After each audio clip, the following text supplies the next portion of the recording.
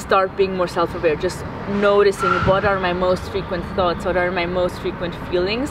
My heart's been ripping wide open, open, open, open, wide open.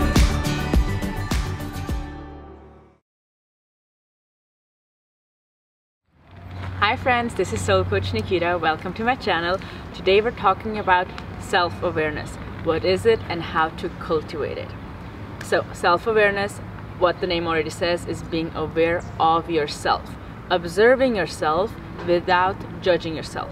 What are your thoughts? What are your feelings throughout the day? Imagine as if you were a third person looking at yourself, like a bird's eyes view, looking at yourself, at your thoughts, at your feelings.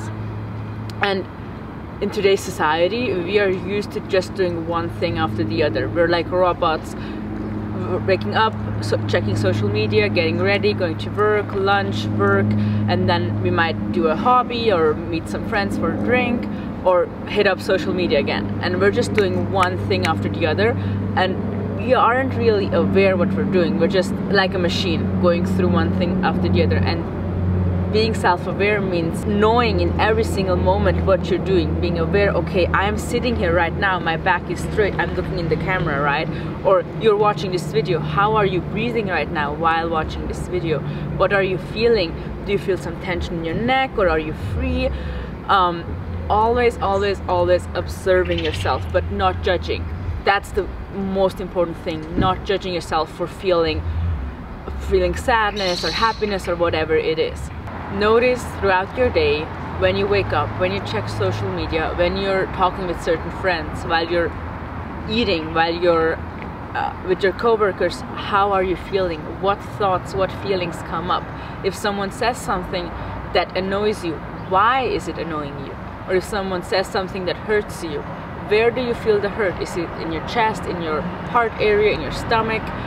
How are you feeling? Where are you feeling it? And what are your thoughts that come by? Which thoughts create which feelings inside of you? Start opening up your lens, like the lens of your mind, opening up and just looking at it and letting, like watching trains.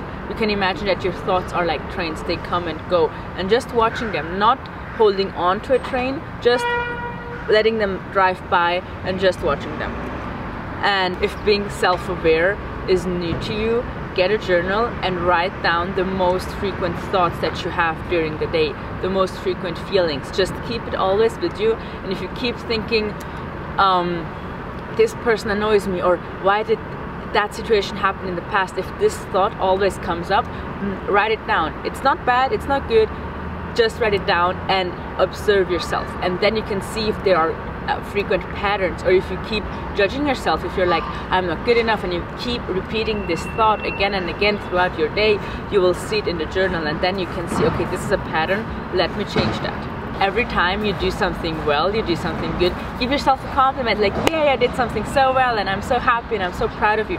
Keep giving yourself compliments, and notice how your joy, just like you get even happier, and you start being more joyful, and this will keep attracting more joy in your life, more happiness in your life.